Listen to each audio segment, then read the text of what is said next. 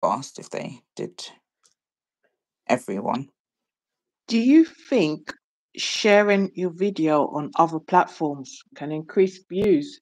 And Yeah. what do you think? What about the quality of the view if you share on other platforms? I When you think upload a video, do you share it on other platforms? no, I don't, but I should. I probably should because I Why think don't you? because I'm lazy. Oh. No, because I not because I'm lazy, because I'm busy. I'm a busy Mhm. person, Mhm. and I'm just doing YouTube. I don't have time to post on other platforms. But I think if you post on other platforms, definitely you'll get more views because you'll get people who are interested in your content from those platforms, and they'll come over to YouTube, and then yeah, it will be good for you, isn't it? You get more views and things. So maybe it's something I'll do in the future when I've got more time, but Yeah. for now I can't do it. Do you? Yes, I do.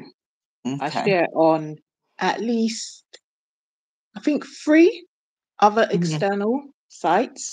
Yeah, with Ah, every upload. okay. Yes, I do. Wow, that's And good. That's but why you're growing. in saying that, the quality of the view, Mm-hmm. as in the average view duration, it might Mm-hmm. bring it down sharing it on other platforms because Mm-hmm. the people on those platforms might not be interested in the video, in the content that I'm sharing. But if Mm. it's a generic topic like um on a how-to video, most people Mm. can relate to that in one way or another. They But might why click would on they click on it if they're not interested in it? the Why would it human bring being. your view? Huh? The human being is a The only funny. thing, the only thing I can think of that would bring your watch hours down if they came from is if they came from like TikTok or something, because TikTok is very short Okay. attention span. Like Yeah. they could, if your video is any longer than 2 seconds, you're finished. Yeah, it's true. So trying to get someone to click from TikTok into your video, and it's a long video. If it's a short, then maybe okay. But if it's a long video, that's not going to work. Yeah, They'll just that's want to true. get back to scrolling on TikTok. Yeah, that's true. The attention span is probably, under Mm, under 36 seconds or under a yeah, under minute. 30 seconds. Yeah. Yeah. Mm, So, thank you everyone for coming to this live stream. And if you've got any questions or any other topics you'd like us to cover, please put it in the comment section after this. And if you are just joining the live stream, please could you watch the replay?